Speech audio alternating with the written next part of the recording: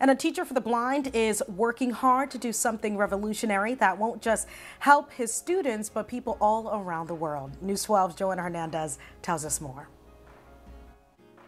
It's a tablet for the blind that will help the visually impaired do tasks those with sight can do. Started when about 5 years ago, when I was told, like, you're going to be teaching the art for the blind and low vision.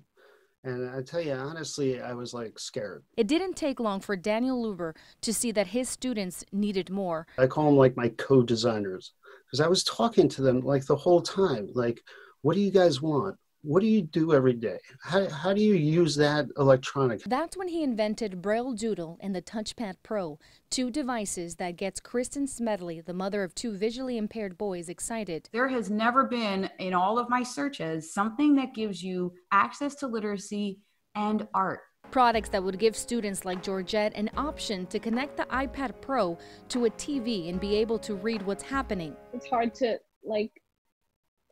ask people all the time, like, oh, what is that, or what are they doing, if you're watching a movie. The goal is to have the BrailleDoodle in the market by September and the iPad Pro ready to go in the next 3 years.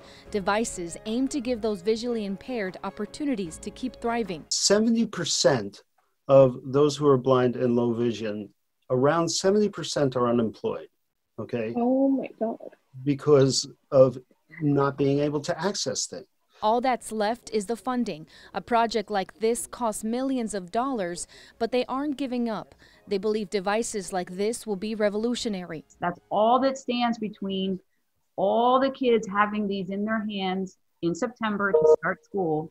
The only thing standing in the way is the funding. Joanna Hernandez, News 12.